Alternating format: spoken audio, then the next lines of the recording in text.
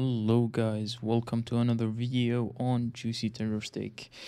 I am Juicy Tender Steak, of course, and today we're going to do a review on the Obj.260, which is currently offered in the store for gold, either for 25k or 20k if you want it without anything. So yeah, um, Obj.260, what am I gonna say about the tank? I love it. I simply love the tank.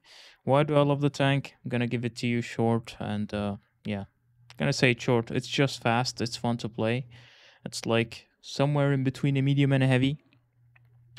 Somewhere where let's say the E5 was before, but now after the nerf of the E5, like this tank is much more fun to play, I would say, than the E5. And yeah, I mean, it is just fast. It doesn't have any armor, I would say. The turret is actually bouncy, but like the hull is basically non-armor, and yeah, it's fast. It has DPM. It has everything that makes a good tank. But I wouldn't really recommend the tank to anyone who is not really experienced in the game. So, like, if you ask me if you're new to the game, should you buy the 260? I would say no. Go get the i7. i7 is just much more noob friendly. Like, sorry, I'm not calling you noobs, but like for a new player, it is actually not easy to play. It needs a really experienced player in order to make this tank work. And yeah. So let's compare it to other tanks. Like I wanted to compare it against the E5 and other tank as well. But like I was like, I don't know. Should I compare it to all of these tanks, or should I compare it to just the Chinese and Russian tanks, which are like almost the same when it comes to the looks, when it comes to stats and everything. So yeah, DPM, as you can see, it's close to 3k. So it is the second best out of all of these tanks. It's much better than the i7, the i4, and the 5A, but it's of course less than the 113, which is known for its insane DPM. So yeah, when it comes to penetration on standard shells, 260, it is standard. Like there's not so much difference in between all of the tanks. So yeah, with heat, it has 312. Let's switch to heat on all of them. 113, of course, has the best penetration on heat, I think. No? Oh, okay. IS4 has the best penetration. 312, you're sometimes gonna struggle, especially against turrets, let's say, of the A100 and mouse and something like that. 312 is kind of a struggling point against such super heavies, but like overall, I don't think you need it because, like I said, it's mobile. You're gonna play it mostly. I would play it like a medium or play it on the medium side because of the mobility and because of the DPM, so you can counter the mediums really well. So yeah, Alpha is 420, 113 also has 420. Only the i7 and 5A have more alphas, but like I said, they have longer reload, so less DPM. Rate of fire, yeah, I mean, reload is 8.4 seconds on the Object 260. Basically, I think if I've had 8, now I think it has 8.4. So yeah, 8.4 seconds of reload for 420 alpha. That is really good. Only the 113 is of course better with 7.3 seconds. I mean, the 113 when it comes to DPM, you shouldn't like compare it to anything else. It's just insane. So yeah, shell velocity, it is the best. Like shell velocity is really nice on this tank because it uses APCR as a standard, and the APCR has a very, very good shell velocity. So yeah, you're not gonna struggle on that. You're gonna hit most of your shots of, like, let's say running enemies. It shouldn't really be hard. You're gonna catch them. So yeah, aim time same as 113, dispersion same as 113. This tank's like basically a 113, but it's just much more mobile with a, I would say, less armor. Like not much less armor, but less armor. So yeah. The best thing that about this tank is much better than the 113 is the move rotate turret dispersion. So when you rotate the tank, when you rotate the turret, it's much better than all of the other tanks, especially the 113. So yeah, it has a big advantage on 113 there. Depression, as you can see, it's 6 degrees of gun depression. Standard Russian gun depression, I would say, or even Chinese heavy tanks gun depressions like a standard. When it comes to movement, this is where the tank shines. It's just the best out of all of them. When it comes to movement, it's simply the best out of all of them, and this is what makes the tank fun to play, and this is what gets me back always to this tank that I want to play it really. The speed is 47. It's not the best going forwards, but the reverse speed is 20, so it is really good if you want to fall back from somewhere. 20 does make a difference in comparison to 15 and 14 of the other tanks. Engine power is 1155, so it has a really strong horsepower engine. And then power to weight ratio, definitely the best. Effectiveness is also the best. In comparison to the 131, has a little bit better terrain resistance, but it's not really going to make a big difference. But the difference the most difference that makes with the multi is the traverse speed of this tank. It's 30 degrees in comparison to the others. As you can see, they're all red, almost like super red. So the traverse speed on this tank is insane. Camo, I'm not gonna talk about that. I mean, it's a heavy. You're not gonna play it camping or like, yeah, you know. Credit coefficient's 140%, so it does make credits. I mean, not much, but it does make credits. So you're not gonna lose credits, I would say, most of the times, but you are gonna make credits or you're not gonna lose credits. HP is 2550, much better. I mean, not much better, better than the Chinese tanks, but yeah, almost the same as Russian ones. It's somewhere in between. As you can see, like on the Russian tanks, 4% plus. On the Chinese is like minus 4%. So yeah. The weight, this tank is actually heavy, but yeah. We're gonna look at the armor. The turret is strong, so yeah. 265, but like I said, 6 degrees gun depression, you're not really gonna be using the turret that much effectively, but it is gonna bounce. So you're gonna try to play it held down kind of with 6 degrees, you're gonna struggle a bit, but yeah, this is gonna work and it works really well. So yeah, this is the third armor, and then the hull armor, of course, it is the worst out of all of them. Like, it's worse even than the 5A, which is like, yeah, it is bad. So you basically have no hull armor. Like, simply said, you have no hull armor at what angle, whatever. Like, you're always gonna take shots with the hull, so you always need to be careful. Hide in your hull. Or like side hugging, you can side hug the enemies because the profile of this tank is actually low, almost like the i7. I think it's a bit higher in the i7.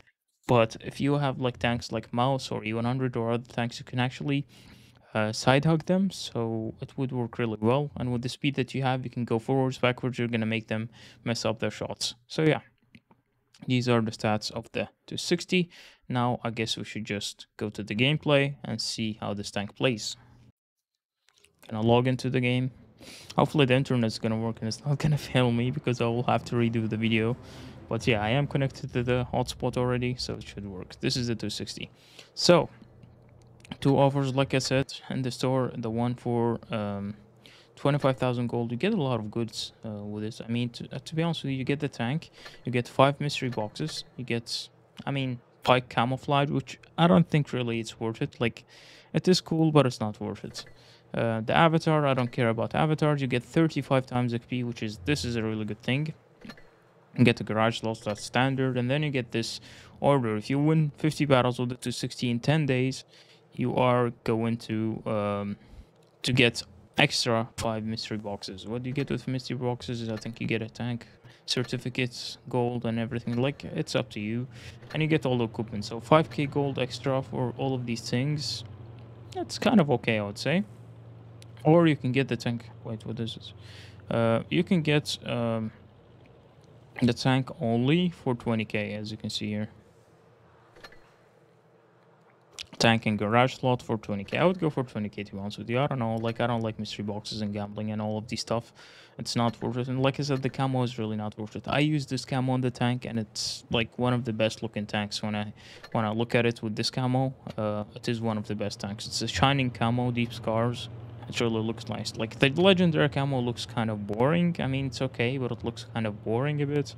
So I decided to keep this red deep scar camo, which looks insane on this tank. So yeah, I think we'll get to the gameplay, or actually, let's say what I use. I use consumables, of course, adrenaline, double repair kit, that's standard. Provisions, as usual, 10% crew, 10% engine, and 3% crew. My ammo layout is this. HE, you're not really gonna use much, but sometimes, like, yeah, sometimes you get a chance to use it. So I use gun armor, enhanced gun lane drive, refined gun, improved modules, improved assembly, toolkits, improved optics, engine accelerator, and high-end consumables. So let's get going and see what we can do with this 260.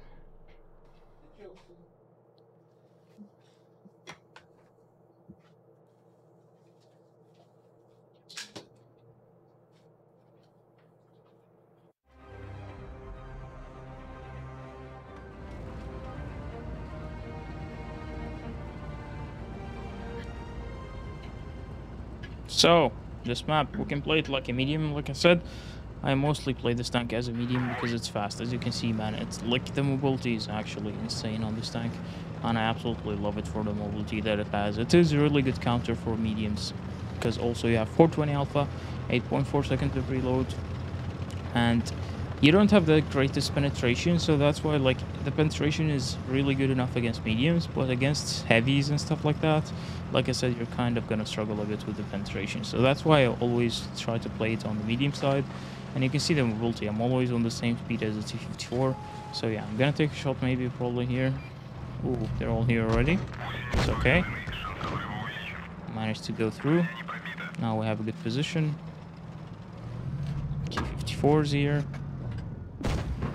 Okay. Bounce. Super Conqueror took a lot of damage. I need to help this T-54 somehow. Hope I don't take shots from the side. Super Conqueror's already dead, so that's good. 6 degrees gun depression, like I said, not the best, but yeah, it's okay. So yeah, as you can see, I'm playing it like a medium. I mean, dude, you don't have the HP. What are you doing? Just give us some space. Okay, can I shoot him before he goes? Yes. That's cool. As you can see, the backward speed is actually really good, so you can pull back really fast. The yaw now, we can shoot him in the side. And the gun is really nice. Like, I don't really struggle with the gun any time, any situation. It's actually really good. It always works for me. Let's kill the T-54. Okay. Talking about the gun. It's okay. I think T-54 should get him. No? Okay. Let's shoot the 50B then. Bad shots. Okay, my aim is not the best now. He's gonna penetrate if he hits. Like I said, the armor is almost non-existent on this tank. Oh, come on. This wasn't a bad aim shot. I need to kill that T-54.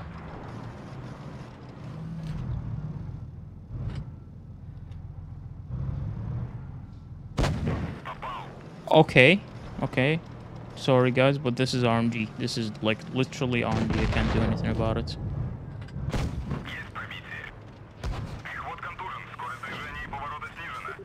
Maybe we can bounce off the turrets. Okay. That T-54 is getting really annoying. Gonna pull back. Kill the 50B maybe. There we go. I think Grill 15 is gonna get me on this one. I will try to hide from him.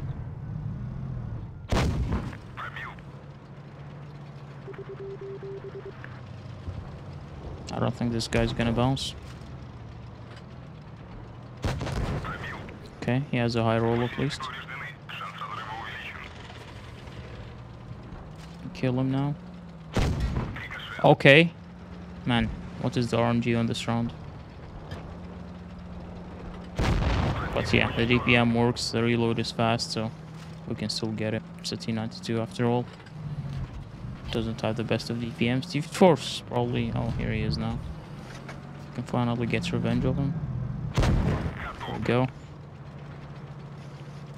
Teammates, it would be nice if you would like to move, maybe. So yeah, a lot of unlucky shots, I would say, on this round. But yeah, still managed to get it to work. I'm dead. No. Managed to hide myself. See, the turret can actually bounce shots.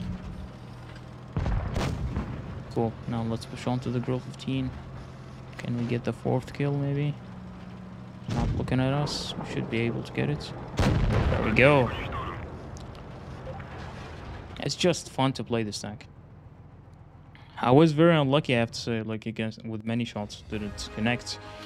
But yeah, so credits, as you can see, credit-wise, 97k, it is a lot. But yeah, it is a good performing game, so that's why we get a lot of credits, 4 kills as well. So yeah,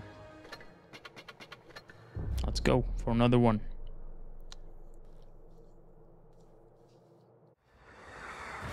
So yeah, my recommendations how to play this tank, just try to play it on the medium side. Now we're gonna go up, although they don't really have a lot of tanks.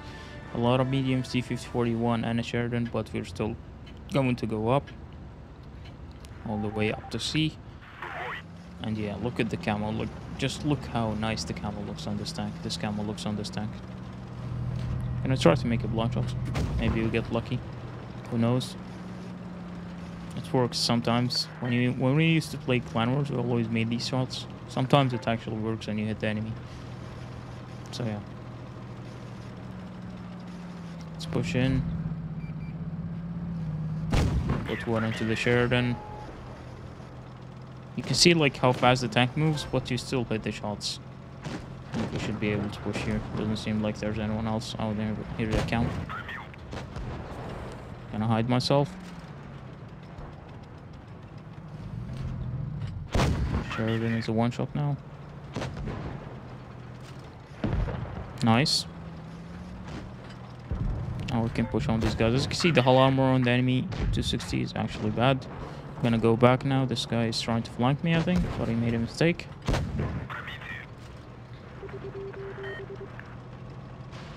Yeah, we're definitely not gonna bounce him. I'm gonna kill the 268, and now we have a chance against this guy. Teammates are gonna come in, and we're gonna be able to kill him. So yeah, armor-wise, this tank is basically not armored at all. So yeah, gonna get the kill and move in. Okay, didn't get the kill. 420 Alpha, got a kind of a low roll. There's a Jagdpanzer. So you can see the mobility of the tank. 6 degrees of gun depression, not the best, but the mobility just makes up for everything.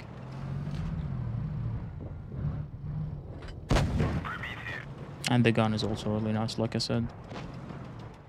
Okay, this guy should be dead. Oh, okay. I thought I would actually get the kill. That's why I peeked. It's okay, we're gonna get it. If not on the first one, on this one we will. Let's go. Maybe we can have a chance to get another shot on. Or two. I think only one is enough. On the 50 TP. Nice, let's go. 4.8k. I don't think it's gonna be an ace, but yeah, another really good round to showcase the tank. The tank's strength, I'll say, which is in the speed and the gun.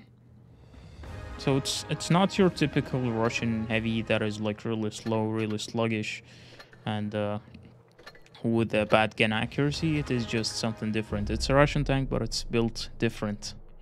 So yeah. And the games go so fast with this tank, like you really don't feel them, because like I said, the speed of the tank is just insane. So yeah, this map, ooh, I mean, this map is a bit hard to play because normally I would go to the middle, like between B and C, and try to get shots in, but because of the 6 degrees of gun depression, it's kind of limited. So let's see what we can do. Seems like our team want to go to the city. Not the best option for me, but I would go with the team. Going alone with this tank, you're not really gonna get far. You need like some teammates. You don't like need the whole team with you, but like some teammates to take the shots and distract the enemies. So yeah.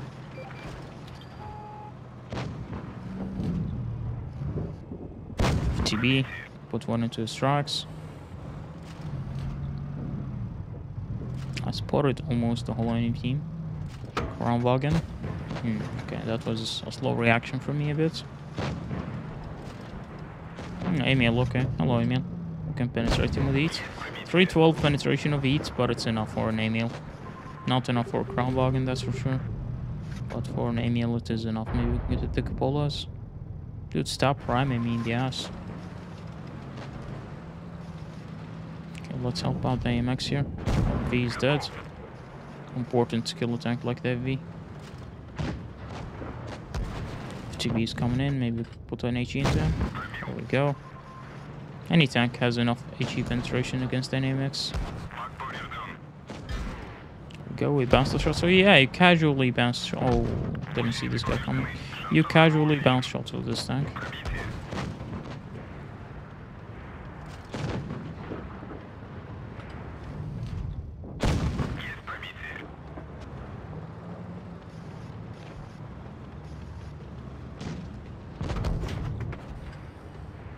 Man, we got stuck with this guy. It's kind of annoying.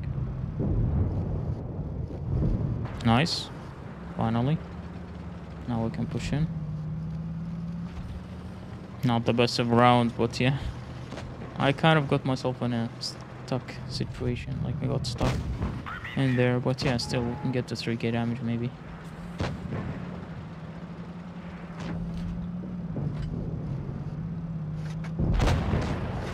can put one into the back chat, come on. We have the speed, we should be able to catch him to put one into him. Nice, so we got the 3k damage. Cool. Cool 3 rounds. To showcase what this tank can do. It can be played like heavy, but you saw like we kind of struggled there because we don't really have the armor, so yeah. 3.1k, not bad at all. Okay, so there you go. This video ended fast, the games were really fast. And yeah, this is basically the 260 for you. A great tank, a fun tank to play. But like I said, I don't recommend a beginner to get the tank. I recommend like good players to get the tank. You can get it as a beginner. You can try to play it as a medium, but believe me, you're gonna. I struggled a lot with this tank when I first bought it, and I really hated the tank. But slowly with time, after playing it for like 50 games, over 50 games, I think I started to actually love it, and I started to know how to play it. But yeah, it is a really good tank. It is an extremely good tank. I love it. It's fun, and yeah, it makes credits as well, so it is amazing. I would get the 20,000 offer instead of the 25,000. I think it's more worth it. And then yeah, you can get like a nice camo like this one maybe, or some other camos that fit the tank, which makes it look better than the legendary one. So yeah, that is the 260 for you guys. Hope you enjoyed the video. Hope you enjoyed the gameplay. Hope you enjoyed the review, and hope I helped you make a decision on to buy this tank or not. So yeah, have a nice day. And thank you for watching. See ya.